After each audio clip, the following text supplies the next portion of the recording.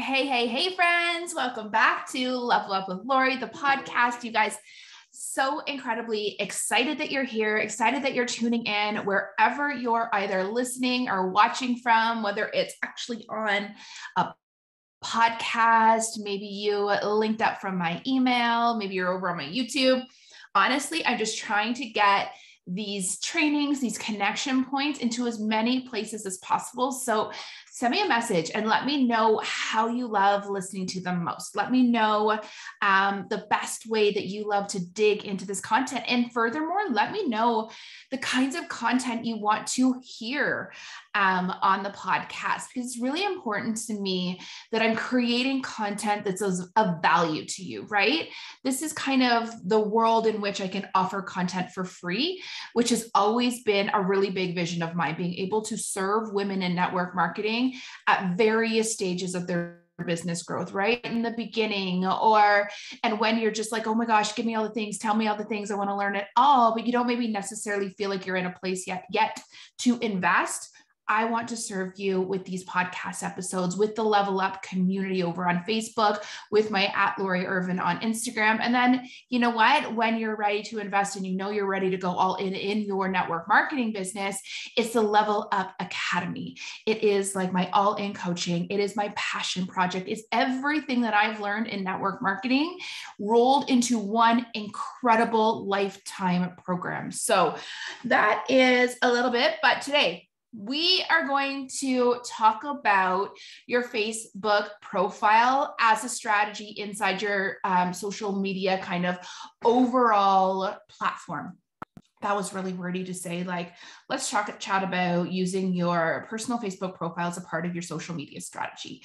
And it's interesting because I think this is an area that often goes missed on Facebook, or it's done improperly. So I threw up a post in the Level Up community a few days ago, and time is obviously irrelevant here because I pre-record these episodes and I batch create content. Time-saving hack for anybody that is wondering. But regardless, I asked, like, if I was to scroll through your personal profile on Facebook, how long would it be before I saw your business or I saw a picture of you? The reason I asked that question is because, and I can't remember who it was or what it was about, and that's kind of irrelevant, but I remember I was looking through the other day somebody's profile because I was like, oh, I want to know what she does. I want to know what company she's with. I want to know a little bit about her, get a vibe, all the deals. And I couldn't find it anywhere. And when you can't find it anywhere, that in and of itself says something. But I think there's a lot of fear around sharing our businesses in public places. And there's a little bit of a fear because of the things that we've been told. And then there's a lot of fear over here at exposing ourselves in this way, right? Putting ourselves out there, feeling like we have a business and like we want, like, you know what? There's so many hangups around this. And my guess is you could pause this episode right now and write exactly how you feel about putting it out there. You don't want to be too salesy. You don't want to inundate your friends and family. You don't want people to stop following you, all the things. But I also saw another really great quote the other day. And it was, the people that are judging you are not your customers anyways, right? Or the people that are ridiculing you. And like, honestly, if you were to really ask yourself, like, when have you truly received negative feedback? Because we all have these fears and we all have these hesitations and we all spend a lot of time in our heads, but do we really have proof that that would be the outcome? And also, if that would be the outcome, somebody might unfollow you, unfriend you, somebody might say something negative. If that was to happen, is that really the end of the world? Is that going to be as painful as you're making it to be? Because sometimes we spend so much time up in our heads that, like, we actually aren't doing the damn thing to begin with, right? So today I'm going to talk a little bit about that. Let's talk about the flip side over here, what I said first, like the fears of the things that we've been told. And a couple of people said this. I've been told that Facebook will shut you down if you use your personal profile as a business. So here's the thing. Facebook wants you to be a human. Facebook wants you to be a person. You are not a business. And I've actually seen people use their personal profiles as businesses. Like really their name isn't even a person's name. It's a business name. It's only that. And that's not what I'm here to talk about. I'm talking about you creating a brand that's a personal brand and your products and your business being a piece of that brand, but that everything that you do and everything that you are also pieces of that brand, so that every piece of content you put on your personal profile isn't necessarily like buy my stuff, buy my stuff, buy my stuff, or look at my stuff, look at my stuff, look at my stuff. So I am not here saying set up another profile that's about your business. I actually dislike that strategy immensely. I will rarely accept a friend request from a business personal Facebook profile. And those are the ones that Facebook will shut down. Now, other than that, the only way Facebook will likely even look at your account, because remember, we are just one tiny little person in a sea of millions, right? On Facebook, billions probably. The only way that they're even going to look twice is if someone starts reporting your content. And the only way people are going to report your content is if they're either assholes or I don't even know, it's being construed as spam. I can't even see someone actually, even if they're ooh, this account is all it is about business. I think that the worst they're going to do is unfriend and so be it.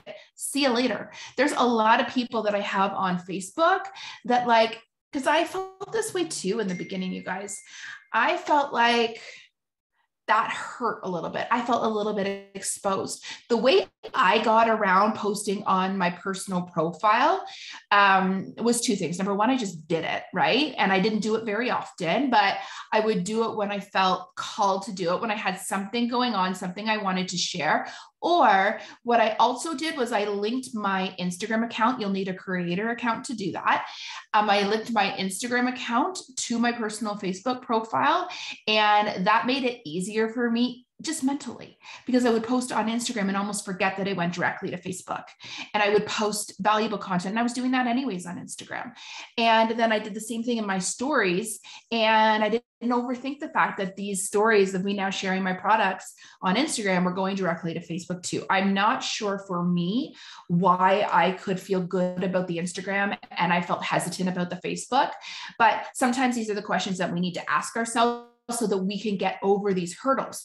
Because what I can tell you is that there are people on your personal Facebook profile that you are friends with, that you have as contacts, that are absolutely interested in your business, but they don't know it exists.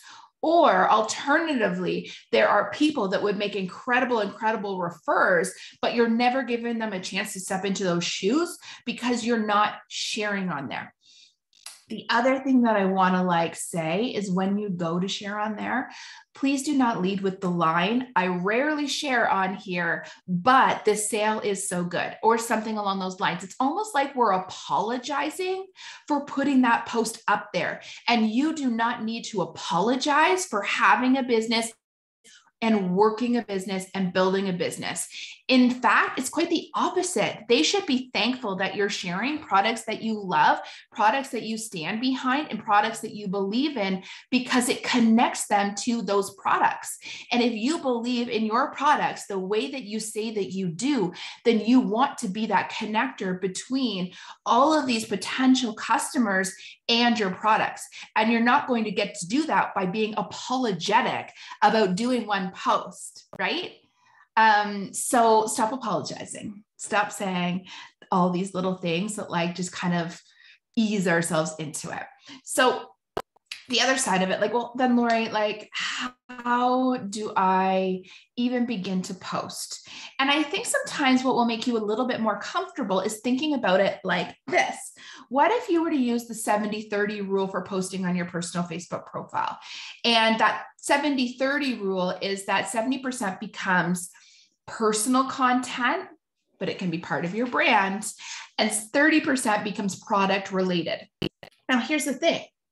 I actually have a lot higher of a percentage because I share a post with a network marketing tip from Lori Irvin Coaching almost every single day. And you want to know where I get more interaction, Facebook or Instagram? It's Facebook. It's my personal Facebook profile. And yet I sat in the sidelines so damn scared to share on there for so long, afraid that I might alienate my third cousin who doesn't pay attention to my content anyways, that who, if was really interested in my life, would just reach out and chat, or who will only pay attention to the stuff that I post about my kids anyways. It doesn't matter, right? In fact, I will get together with people sometimes and I will be amazed at how much they know about my life and my business and the positive things that they have to say about all of that, just simply because they're an observer in my world. And at the end of the day, I am great with that. Right. And it's not because like I got to a place, it's because I chose to believe that the way that I use social media is to build a business and build a brand. And it's not to connect with my third cousin's niece's aunt's dog. It's not there for that. There's other ways that I can have those family relationships in my life. And also they can still exist because part of my brand is sharing my life and sharing my family and sharing all those things. Okay. And so the other piece of your personal profile is also your stories on both Instagram and Facebook. And this is where I want you to lean in heavily. So if you're maybe only posting about your business or your products or whatever a couple times a week, I would love to see you do it a couple times a day inside your stories. And whenever I talk about these numbers, people always want to smack me a little bit. But then when they start to realize and I start to teach them about content strategy and how easy this can actually be inside your everyday life, they start to be like, oh, okay, I was making it bigger than it necessarily needed to be. For instance, a lot of times what's going in your stories, it's not like you need to educate them on the whole thing. All you're really trying to do is start a conversation. So if someone sees you, for instance, I take collagen every single day. So a lot of the days I share myself doing the shot. Sometimes I talk about the benefits of the shot. Sometimes I talk about how you can get the shots. Sometimes I just put some fun music on there and do the shot, right? And I don't talk about it. But the repetition of people seeing it on there all the time sparks conversation. However, if I was to be ooh, I don't want to inundate people. I don't want to have them leave me because they don't want to see me do my daily collagen shot. And I only did it 1 to 2 times a week. Can you imagine the drop off of the number of the people that would actually see that happen on a weekly basis? People may go weeks before they ever tune into that specific story inside of my stories and see me doing the shot. And the repetition isn't there. So the conversation is never started. Right. But the simple fact that I have I show up in there a bunch of times a day with lifestyle content means that I get to share that shot in whatever fun way that I want. And also, this is your social media. This is all about you. This is your stage. You're the star. You get to share whatever you want. You get to stop thinking about what everyone else is thinking. And the truth is, when we analyze what other people are thinking, all we're really doing is bringing our own fears out to the surface and pretending like there's proof behind those fears. So for instance, a gal on my team last week, she is integrating 2 different products into her overall brand, meaning she started up with this new company and she's weaving it into the company that she's been doing for years. And she kind of connected with me in a little bit of a panic. There's a couple people that left my group. I think it's because I've been posting more about this second product and maybe I should not do that. Maybe I should kind of tone down the content. Maybe this is impacting you negatively. None of these things were truths. The only thing that is truth is something that can be scientifically proven, that is truth for absolutely everything. And the truth is, there's not a lot of truths out there, right? The truth is the sky or the world is round. And I can't think of any other truths right now, but you know what I mean, right? But because she was spinning on what she believed could be the truths of the reason behind these people leaving, it was going to impact not only her energy, but her content strategy moving forward, almost reaffirming what she believed to be true, right? And the truth is, and what I said to her, my piece of advice was like, never know the numbers. Don't pay attention to the numbers. You do you, you get to build whatever you want. And realistically, those were likely people that probably weren't engaged anyways and weren't shoppers anyways. And so I never know when people come and go from my group. I just assume if you're there, that you want to be there, that you choose to be there. And I just go along my merry way, creating the content, having fun in there, and letting that be enough, right? Like not overthinking. Overthinking is never going to serve you well. It's not. It's only going to kill your vibe, make you feel like crap, and slow you down in the long run. So I want you to get in your stories and get on your personal profile. I know without a shadow of a doubt that your VIP group feels like your safe space. And you're probably telling yourself, well, people signed up to be in here to hear about these products, so I feel really comfortable sharing about my products. But just as much as I want you to bring the products out to your personal profile and your public Instagram account, I also want you to bring yourself into your VIP group. And so I want these spaces to be really, really similar. I want them to feel really, really similar. I want you to be the same you in every place that you show up, right? And I want you to share the things that you care about sharing in all the places. And I want you to know that that's okay, that you'll find your people and that some people are going to leave. You're not going to be for everyone, but the ones that you are for, they're going to be your ride or dies. They'll buy anything from you if you care about it and you share it in a way that shares value, right? And takes people on a journey and gives them an experience, right? So bring your products, bring your business unapologetically out into these public places consistently. Let me say that again. Bring your products, bring your business out into these public profiles unapologetically and consistently. And you do this by sharing all of the pieces of your brand, what you're watching, what you're reading, how you're exercising, what you're eating, what you are bathing with. And like, you'll notice that a lot of these products could be weaved into these things. So you guys, that is just my episode for this week. It's been on my mind. It's come up in a number of places. I know it's something that we are going to dig into inside of the Engage Your VIP group challenge. If you are not yet signed up for it, levelupwithlori.com/engage 2022. It's already happening. Bunch of the trainings have already been done, but you do have time to catch up. There's about another week and a half where you can dig into these trainings totally, totally free. It's likely the last time I will ever offer it for free. levelupwithlori.com/engage 2022.